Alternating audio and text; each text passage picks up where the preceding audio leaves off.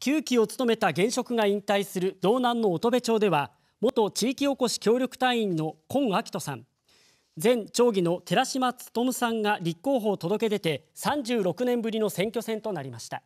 情報を公開し、より良いまちづくりを話し合っていきたいです。さあ、乙部を変えるときは今なのです。皆さんの声を、大きな声を上げてください。福祉の充実、産業の振興、インフラ整備、すべては町民の暮らしの安心安全のためなのです。若い人たちが活躍できる、そういうまちづくりを私は目指していきたい。道内では乙部町を含む35の町村長選挙が告示され、このうち21が1人しか立候補がなく無投票当選になりました。また町村議会議員のなり手不足も深刻です。同党の浜中町議選は定数12に対し10人しか立候補の届け出がありませんでした。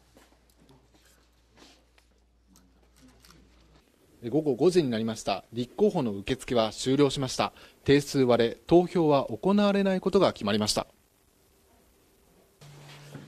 道内では100の町村議選が告示されましたが、32の町村で定数以下の無投票となり、このうち浜中町、厚真町、中札内村、興部町が定数割れとなりました。議会制民主主義というものが根幹から問われているようなね、そういう責任を感じるんで、今回は万歳はしますか？ありません。それは やりません。報酬安いとか高いとかっていう問題ないと思うんだよね。選挙ってじゃね、地域のためにやるんだからさ、残念だなと思ってますよ。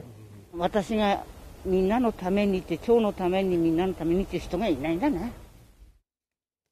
統一地方選の後半戦はすでに告示されている札幌市以外の市長選、市議選と合わせて21日に投開票されます。